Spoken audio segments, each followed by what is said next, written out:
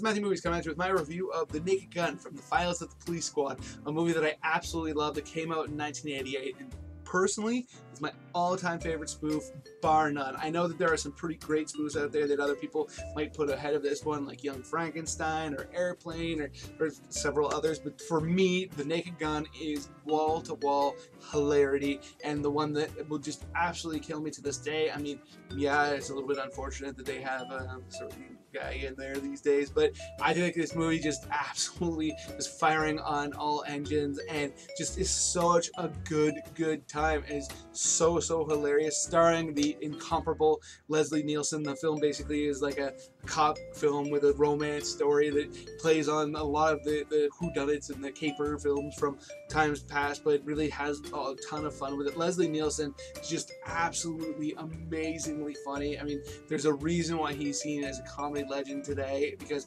to me, he's just one of the funniest dudes on screen. I hated the fact that so many of his films that came right at the end of his career, in my personal opinion, absolutely sucked. I just wish these movies could stand as his only, well, not only, but his biggest contribution to film history, because I just think that they're absolutely hysterical. I love how he plays the character with such like dryness. Like, he's not playing the character in any kind of fashion where it's like he's in on the joke. He seems like a super serious dude who does and says ridiculous things, and even when he's doing these peculiar and just undeniably ridiculous things, he plays it like as if his character thinks he's just completely the only one who's really the smart guy in the room. He's the guy who's got it all figured out, where of course we know that not so much. Priscilla Presley is also a major part of this movie, and I think is a major part of this franchise, and I think her part is very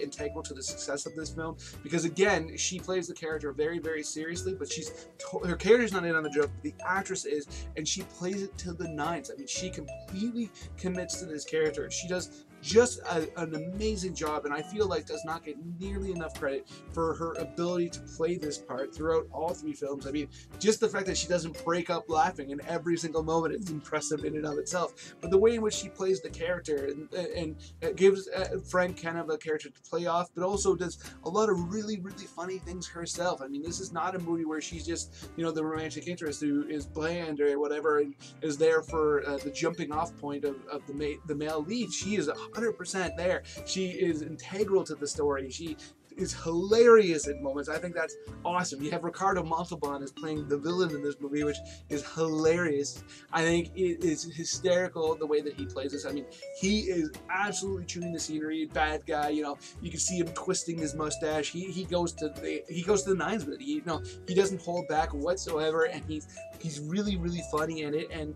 I think also a major reason why this movie works. Then you have O.J. Simpson and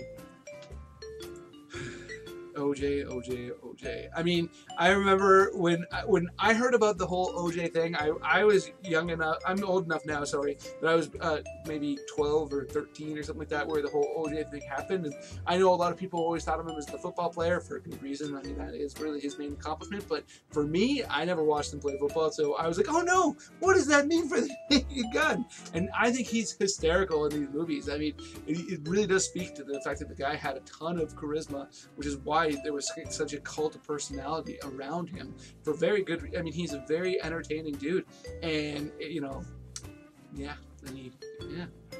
You have George Kennedy in this, who's basically Frank Drebin's second-hand man, the other cop that he always kind of goes to, and he again is just, he's a great sounding board. He definitely has a few moments where he's going for the laughs that are pretty hysterical, and he does a great job in this movie, but really he's there kind of as like a character for Frank to play off of. And one of the scenes that I feel like doesn't get nearly enough discussion is there's a moment where they're playing off of the whole James Bond thing, where they have a character that's supposed to be like their equivalent of Q, or I think that's the character's name. I'm not a big Bond guy. Who you know, is the guy with all the gadgets, and they have this Weasley little guy, and he's showing them all these gadgets. I think is awesome. Like there's the anti-car theft device, where it's basically like an arm that comes out and grabs the guy by the balls, really, and squeezes him, and that's the whole. And it's just really funny. But to me, when I think of this movie, if you are a fan of this movie, I think, to me, the moment that will probably jump out for a lot of people, and it's the funniest moment,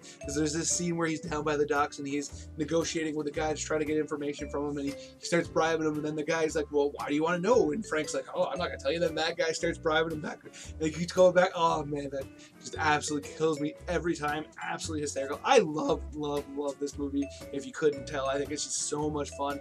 If you're a fan of it, let me know in the comment section below. If you've never seen it, if you hate it, whatever. Other than that, please hit that like button, hit that share button. It'll let me know, other people know that this video is out there, and hopefully they'll come and check it out, because I love talking films with people. And speaking of which, if you're new here, you just haven't done it yet, please hit subscribe, hit that notification bell. It'll let you know that I put out a new video, and you come, let me know what you think, which is something I would absolutely love for the aforementioned reasons. Other than that, have yourself a good day.